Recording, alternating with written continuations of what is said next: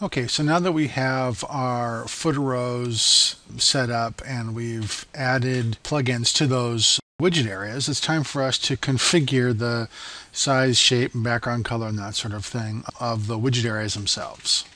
So then we could specify the footer row height if we wished, or we can let the footer row height just shake out based on the space needed for these things. I think I'm going to go ahead and specify the footer row height, though, of 300 pixels.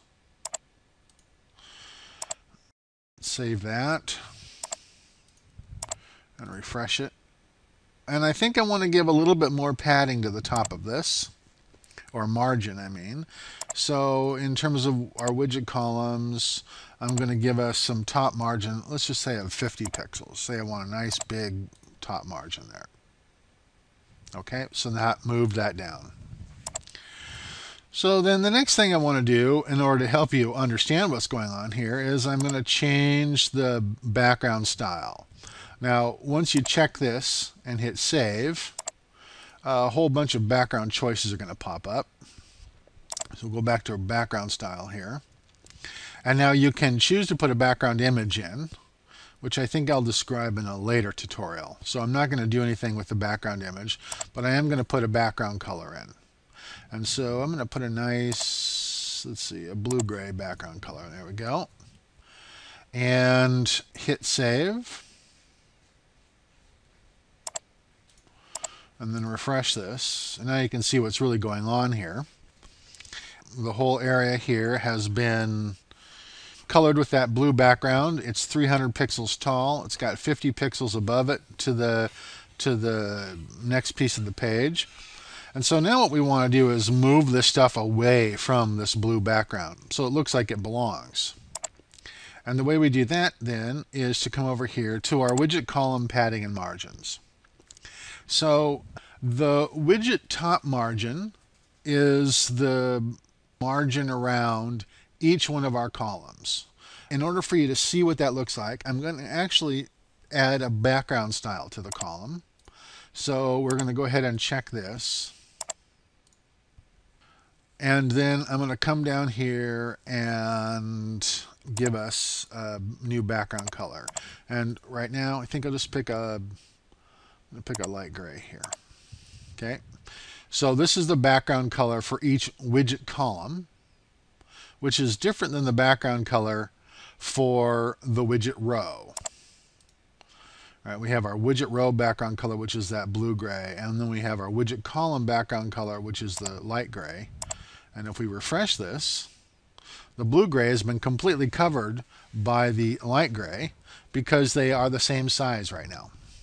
That is, each widget column goes from top to bottom and from left to right all the way over to the next one. However, I can come over here and instead of doing that, I can give myself some padding and margin. So let's start off with margins. And let's say I'm going to use 10 for everything. I'm going to have 10 pixels of margin all the way around, top, bottom, left, and right. I'll hit save. Come back over and refresh this. And now you're going to see that blue-gray color. Because what we've done is we've taken the column itself and we've given that column margin, which is essentially space outside of the column, pushing it away from the thing that's wrapping the column. However, because this is the slight gray color, the text is still butted right up against the edge of the widget column. And so that's where padding comes in. Margin pushes the element away from its container, and padding pushes the contents away from the edges of the container. So what's going to happen is the edge of the container is going to stay in the same place, but these things are going to be pushed away from that edge by using the padding. So we come back over here to widget column padding and margins, and now let's say we want 20 at the top, and then 10 and 10 and 10 pixels. And we hit save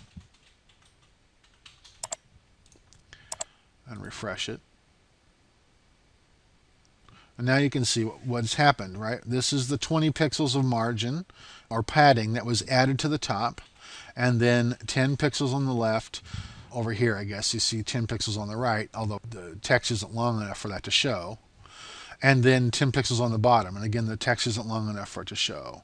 So that's how this works. So we've added margin around this color, around the columns, and we've added padding inside the columns. And by definition, the columns are the same width. Now it is possible to set different widths for these columns, although I'm not going to review that here in this lesson.